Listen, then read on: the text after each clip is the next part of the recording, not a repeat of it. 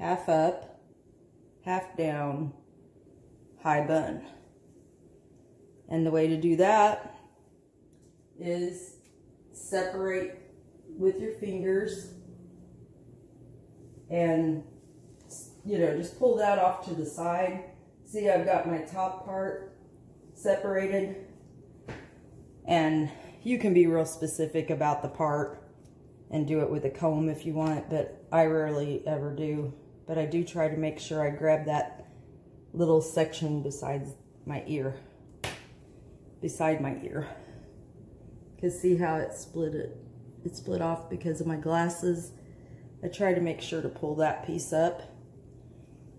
And then, let's see, I've just now decided what I'm going to do while we have been talking.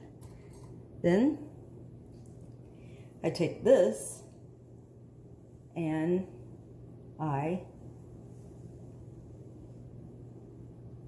do it like I'm doing a ponytail.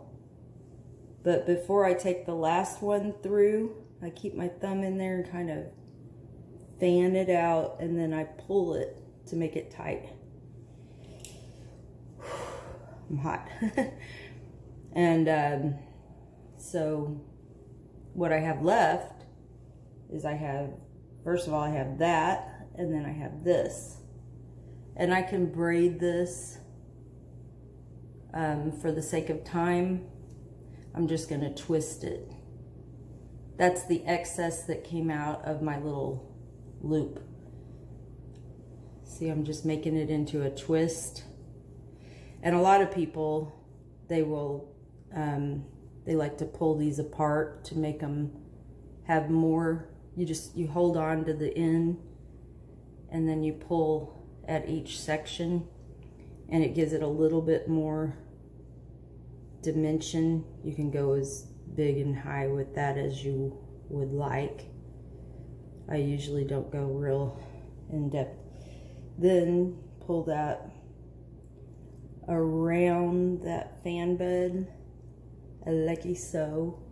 And you do this part first, I do, and then I arrange my little floppy bun afterward. I'll pin that. I get this part around, and then I'm going to pin it, and I'm using the spin curls, spin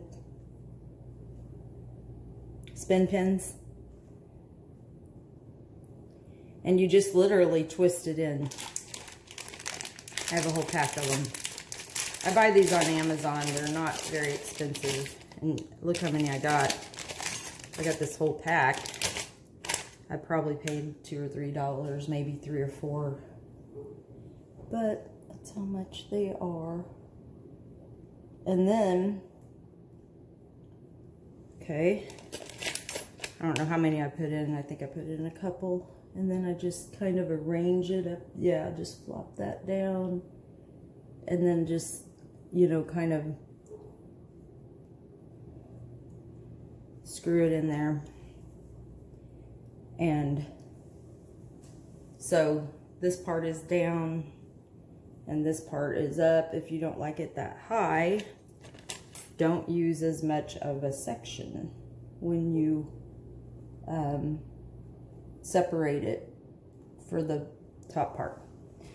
So that's kind of how it's going to be today, which is going to be okay for me because I'm just praising the Lord today, hanging out. And then you can curl this part, but that tamed it by taking half of it out.